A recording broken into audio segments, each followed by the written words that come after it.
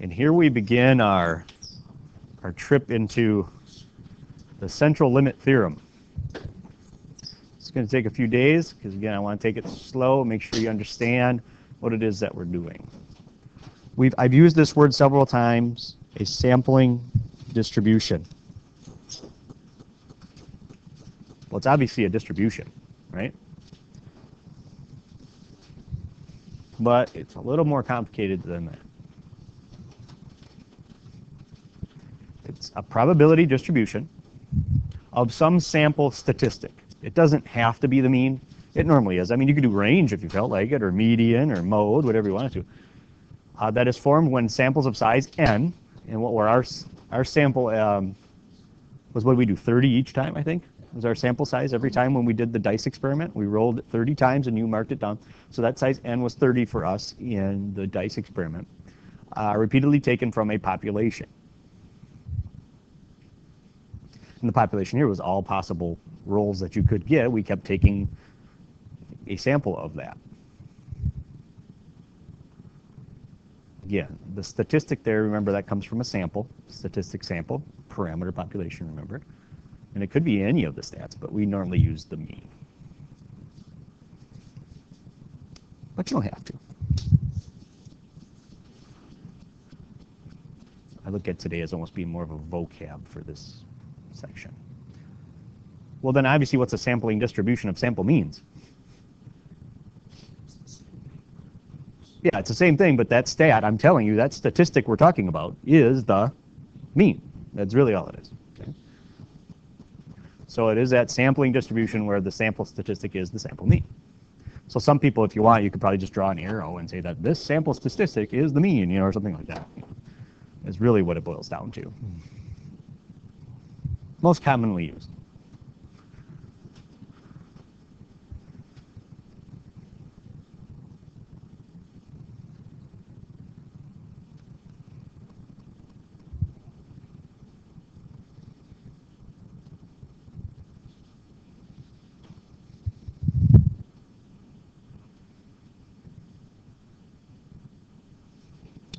So here's some properties of a sampling distribution of sample means.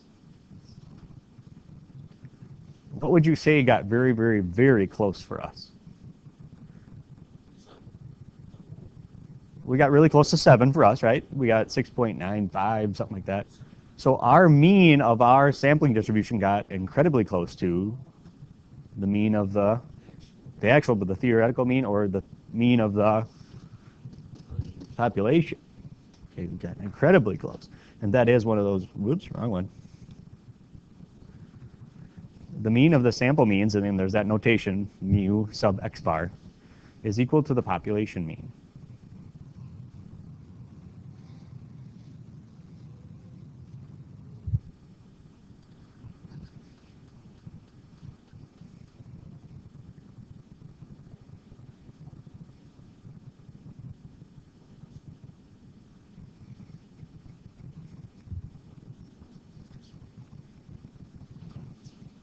You need me to, is there a glare?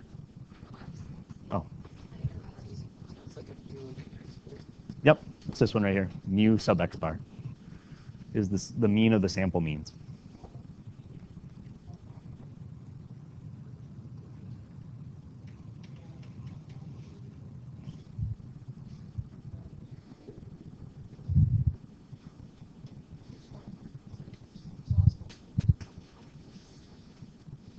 This next one is important. What happened when we did the dice game? We knew what the standard deviation was, but when we did the standard deviation of the whole thing, it was a lot lower, correct? The standard deviation was almost disappearing, wasn't it? It was getting incredibly small. So the standard deviation can't be equal because that's not what happened. But there is actually a way to calculate that.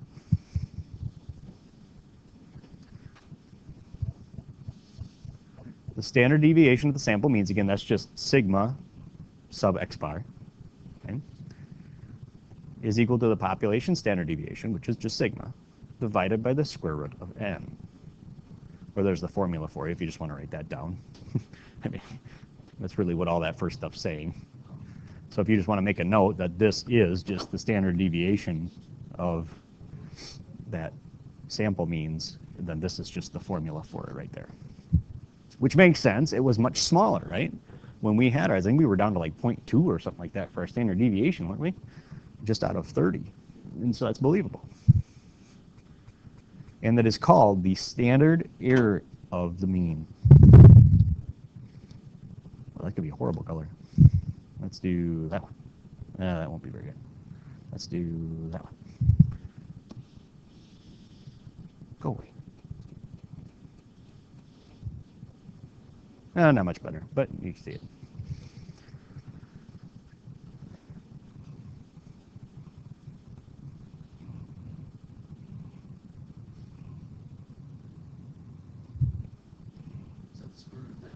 Yep. And what's n again in this case? Just in general? The size of what? Each sample. Not how many samples did you take,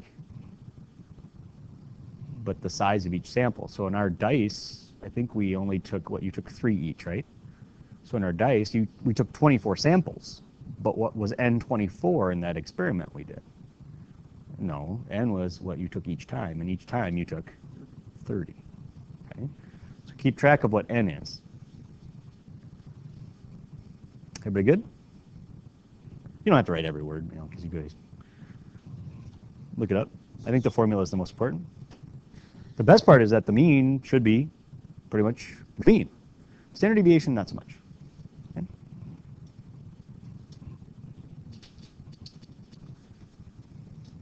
Meaning your distribution is going to go from very wide and it's going to suck right in. Okay? It's a sampling distribution. I'm taking a stat from a bunch of samples and I'm making a distribution out of that. So the mean doesn't move. If the mean's right here, it's going to stay right there, but everything that's way out here is just going to suck right in. Okay? And I think you'll see that I got some, I wish the scan I had would have worked out better. I'll just do them by hand quick, but you'll see it. Here's the one example we're going to worry about today. So let's say you actually did this. You had some little slips of paper of equal size, because obviously you want to make it the same chance of pulling that thing out. You don't want to put a 1 on a huge piece of paper and the other ones are teeny tiny. That wouldn't be very fair. So you write 1, 3, 5, and 7 on those slips of paper. You put them into some kind of box or a hat or something. You randomly choose 2 slips of paper. Yes, put it back in though. Okay. List all possible samples of size n equal 2. The reason you have to put it back in is the word independent is kind of important in the central limit theorem. This book kind of foregoes that, but independent is kind of important. Put it back in, right. Because if I didn't put it back in, they would be dependent, correct? And so independent is a word they just kind of breeze over in this book, but it's kind of important here. List all possible samples of size 2. So I'm only picking 2, right? Obviously you can't pick 6. Well, you could, I suppose, but it'd be a waste of time. And calculate the mean of each. These mean form a sampling distribution of the sample means. Determine the mean, variance, and standard deviation of the sample means. Compare your results with this right here. I'm telling you the mean is 4. I'm telling you the variance is 5, which makes the standard deviation 2.236. It's been a long weekend. How do you get the standard deviation again? Yeah, square root of variance. And so that's obviously the square root of 5. Okay? Well, do you agree these are all the possibilities that you could draw out of there if you drew 2 sheets of paper, right? Well, what's the mean of this one? 1 and 1, the mean is 1. 1 and 2, the mean is 2. 1 and 5, the mean is, okay. So go ahead and write those in. You should be able to, whoa. It's only about the 100th time I've done that. It's okay.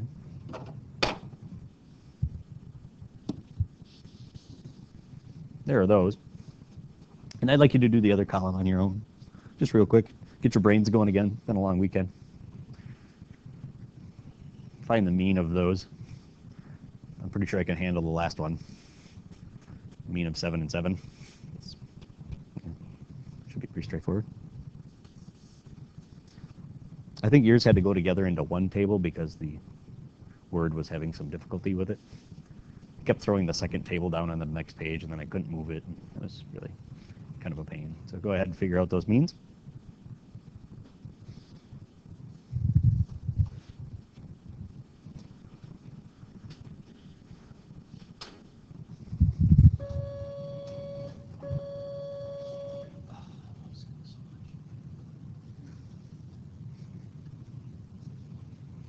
What's the mean of the first one? Are you sure? Yeah. Next one? Ooh.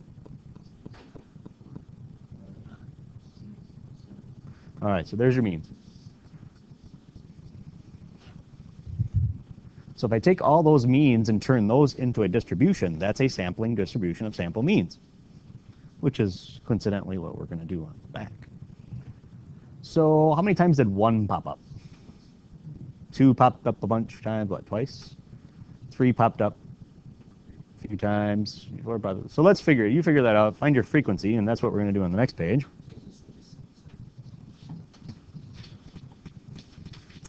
So there is your frequencies. Hopefully that's what you came up with.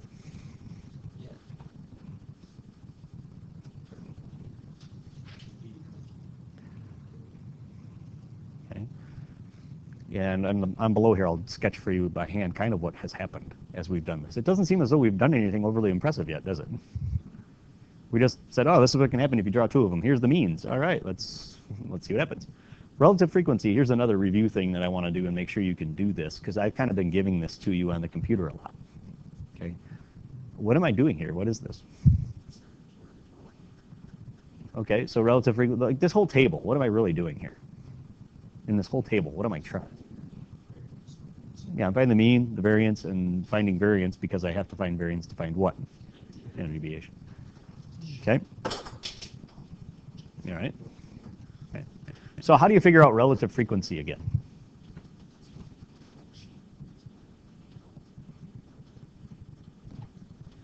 Divide by the total, right? How many times did you have it divided by how many were out there, right?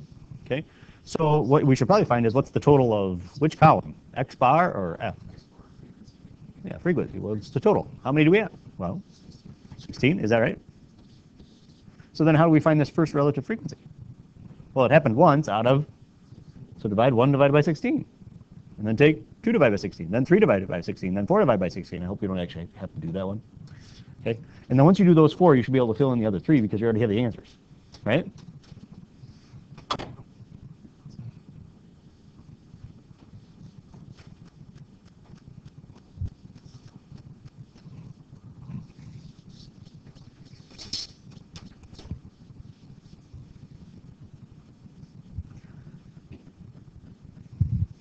For those who are good with fractions, you probably don't even have to do 2 divided by 16, but I don't know how many of you know 1/8 as a decimal.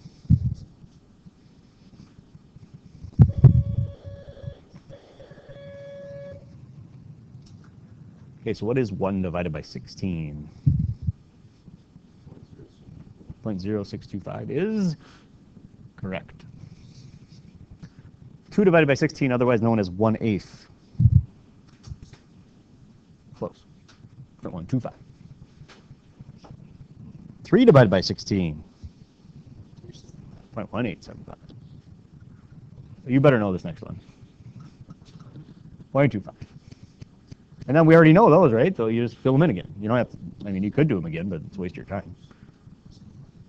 All right, so there's your relative frequency, otherwise really known as what as far as the rest of this table is concerned? Yeah, P of X. Okay. That's your probability, right?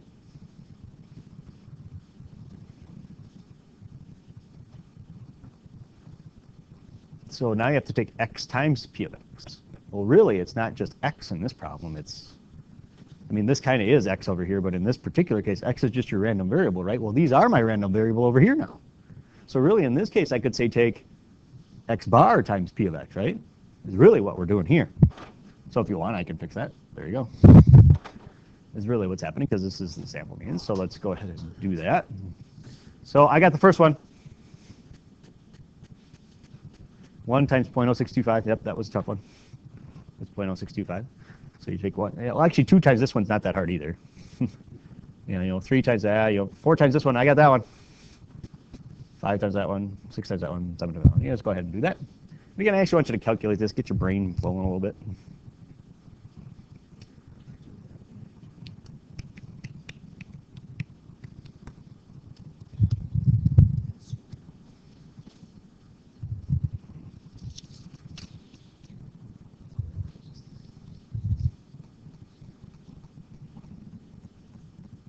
So yeah, 2 times 0.125, that's pretty simple, right? 3 times that, that's not too bad, right? Oh yeah, this one's easy, 1. So then how come this next number is not going to match? Yeah, a bigger number, right? It's not going to match the 0.5625, right?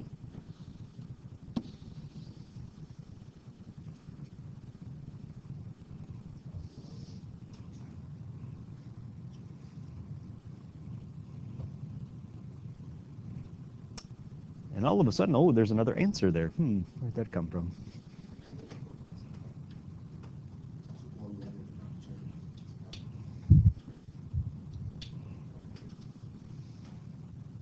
I believe the mean should be 4. Unless one of my numbers is wrong. Are one of my numbers wrong? I typed them in, so.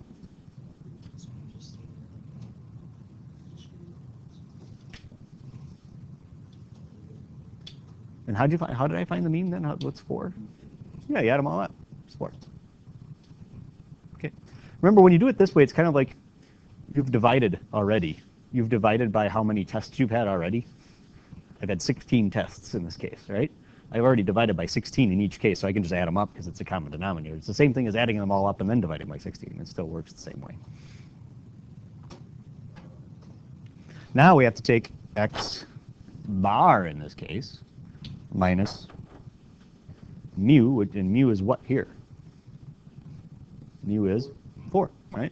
So x bar minus mu, so here's x plus, you take 1 minus, well, these are nice and easy, that the mean ended up being 4, huh? So you take 1 minus 4, you take 2 minus 4, you take 3 minus 4, 4 minus 4, so forth and so on. And there it is. And really, without even adding that column, you should be able to tell me what the answer should be really close to, unless rounding kind of threw it off a little bit. That column better add to what every single time? 0. You're going to get negatives. You're going to get positives. That's the problem. Remember, we have 2 ways of solving that problem. We can take the absolute value, or we can square it. Which one do we choose to do? Why do we choose to square it? But we could solve it with absolute values. Why do we choose? Gives you one answer, instead of where a median, which is the absolute value, could give you many. Okay? And so we do the squaring because we know it'll get us to just the 1. And even squaring that's pretty straightforward, right? See, I was nice to you on this Monday morning. Yeah. And really, even taking that times the probability, well, that's a little bit harder, but not the 1s or the 0.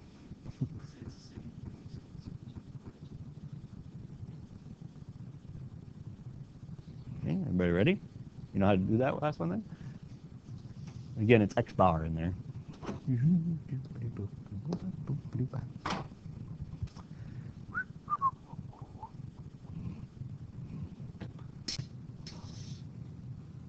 And then find variance for me once you get those down.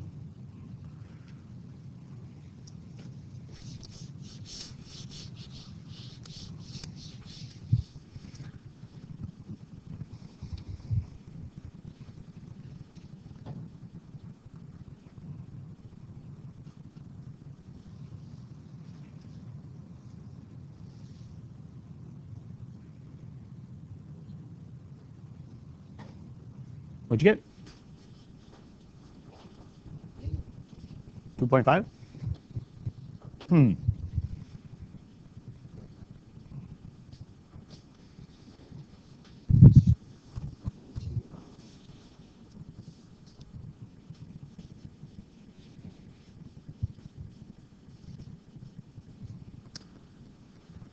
So let's see if we can apply what we, because then what's the standard deviation? You got to take the square root of 2.5, correct? And that's something I didn't write down yet. It's about 1.581, something like that. Do you agree with that? Well, that's a lot of work, huh?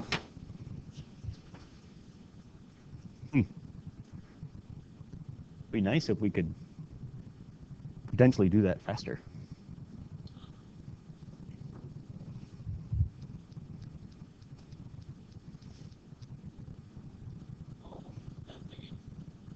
Well, the mean is supposed to be The mean of the sample means it's supposed to be equal to the population mean. What was the population mean? 4. What do we get? 4. Standard deviation is 2.216 in this case. How can I get to that answer for the sample? Take the standard deviation of the population and divide by the square root of 2, right? Because n was 2 in this case, 2 sample size. So why don't we take that 2.236 that you see right there on this page, just out of curiosity, what was it again? 326? 236. And divide that by square root of 2.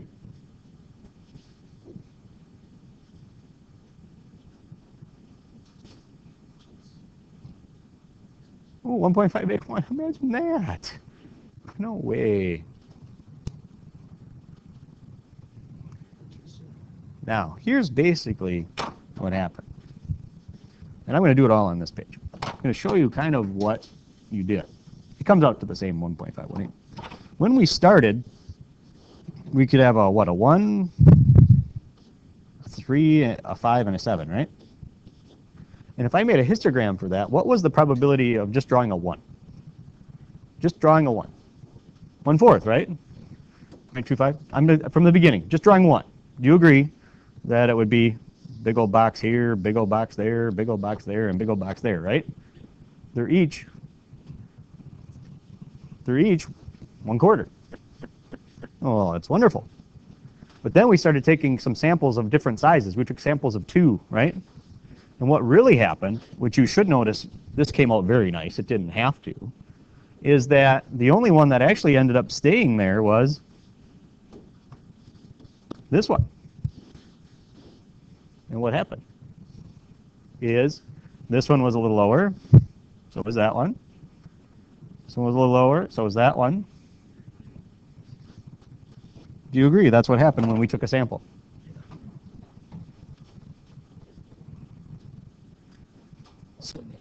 So it went from something uniform to something normally distributed.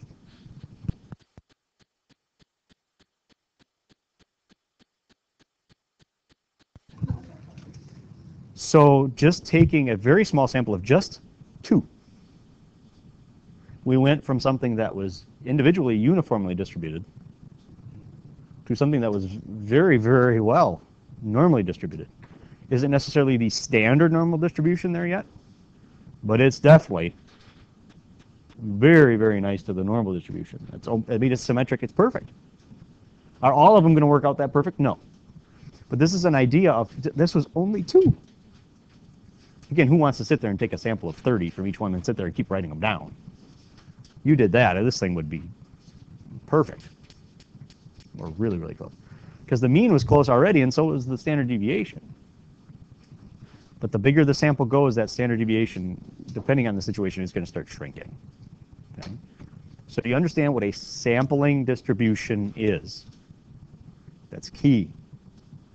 You run a bunch of samples. Normally you find the mean from that sample. You throw just the means information into a pool, basically. And then somebody else does it. They throw a mean in from their sample. Somebody else throws one in. Somebody else throws one in. Okay. And then we make a distribution off of that. And that's the key.